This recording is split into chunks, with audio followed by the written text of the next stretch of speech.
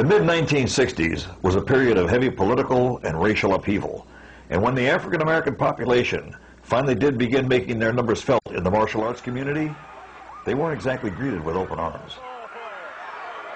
Many African-Americans felt the judging was biased, to say the least, and if a point of contention was raised, the black competitor had little or no representation to plead his case.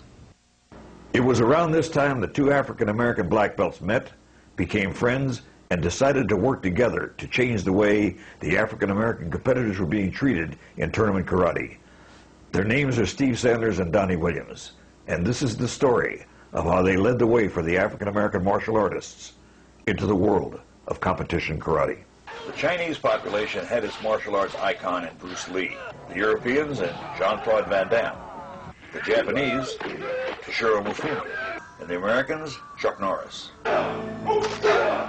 While the vast African-American community has had incredibly talented martial artists, they've never really been marketed by the entertainment industry. Steve and Donnie hatched a plan. They would open the first African-American karate school in the United States.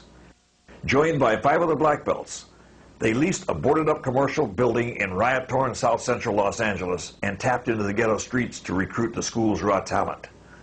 It was not smooth sailing, and before long, they found out that street tough is not enough in the martial arts.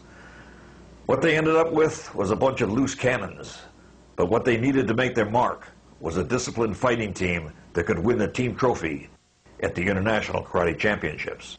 Their personal storylines bring compelling drama to the picture. For Steve, it's the resolution of being estranged from his father because of a problem with the law as a young man that changed the course of his life. And for Donnie, the martial arts proved to be the vehicle that helped resolve his deep-seated hatred and bring him to peace with his white brothers and himself.